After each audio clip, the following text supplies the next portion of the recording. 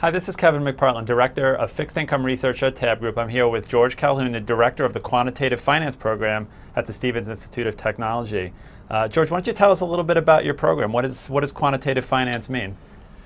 Well, probably most of your audience knows what quantitative finance is. It's the impact of technology, computer systems, advanced quantitative methods on finance. But in Stevens, in the context of Stevens Institute is an engineering and science university, but we had traditionally focused on the other uses of engineering, mechanical, chemical, and so forth. And it's new for us to shift our focus to look at the financial world and begin to try to fill that gap between what you guys in that world are already, you know that you need in terms of the skill set and what the educational institutions like Stevens have been providing. So we created this quantitative finance program, launched it 2 years ago. It's an undergraduate program, Bachelor's of Science in Quantitative Finance. It's the first program of its kind really in the area, and one of the very first in the country at the undergraduate level. So it's quite exciting. We have about 73 students in the program in the first 2 years alone, and that's beyond the initial targets we set for ourselves, so we're feeling pretty good about the launch. So the course load is some combination of business, computer science, and math. Does that basically sum it up? Right, yeah. Of course, you need to have the standard finance and business and accounting, but the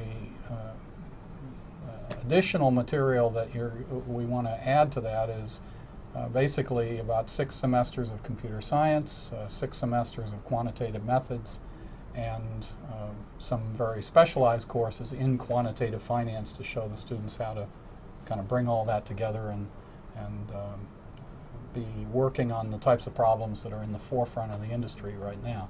And as your students get closer to graduation, I assume they focus in on particular areas. I mean, what are some of those focus areas sort of in the quant finance umbrella that the students are finding most interesting now? Well, of course, there are a lot of foundational pieces that they have to acquire, everything from options pricing and risk management. It's a big agenda for us also because the field has been expanding to include risk and regulation issues that maybe weren't there a few years back. But by the senior year, what we want to have them doing is bringing it together in a some kind of three-dimensional project focus that gives them the understanding of how the pieces fit together, not just the math and not just the computer technology, but also the economic, the macroeconomic, and even accounting policy or regulation, banking regulation. So we have right now at our senior design level, for example, we have 2 projects I'll mention. One is a very interesting one. It's a group of students that are looking to create a new model for a credit rating agency, taking a look at what's maybe not gone so right and some of the methodologies that are perhaps still in the pencil and paper era, bringing more of a quantitative perspective to that. Something we clearly need. Well, I'm looking forward to seeing how they do with that. And the other project is also interesting, has implications on both sides, is we have a team of students that want to build an asset bubble detector so that they can give advice to Mr. Bernanke or anyone else that's worried about a market that may be getting ahead of itself in terms of mispricing the fundamental assets. Not an easy problem, something that a lot of people have looked at trying to do, but you know, with students, it's interesting because they come at it sometimes from a different direction, and in this field particularly, you know, not having the benefit of 20 or 30 years of experience is sometimes in its way even a benefit in terms of getting fresh thinking.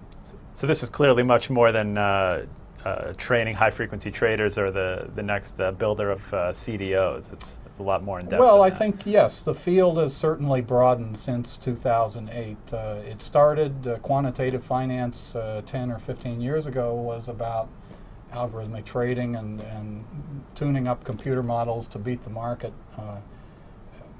But it's a broader agenda today. There is a lot of focus in our curriculum on risk, on understanding policy issues, regulatory issues, even accounting issues, securities law. Personally, I'm actually not as strong a quantitative geek as maybe some of my colleagues, and I want to make sure that they understand the economic and business assumptions underlying what they do. So.